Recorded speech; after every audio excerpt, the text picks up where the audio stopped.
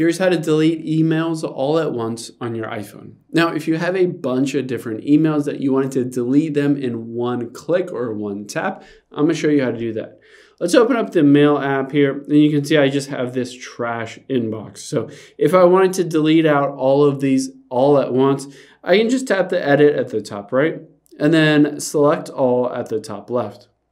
This will select every single email in here. And if I wanted to delete them all, I just hit that delete button and then delete all. It will delete out all of these emails. This is basically applicable for any email address. So whether it's a Gmail, Yahoo, whatever it is, Microsoft, if it's a work email, any email, you can go through and select all of these and then just delete them all at once in one click. Keep in mind, if you, depending on your settings and everything, you might not be able to get these back or recover them. So you might want to go through and make sure that you don't need any of these emails anymore.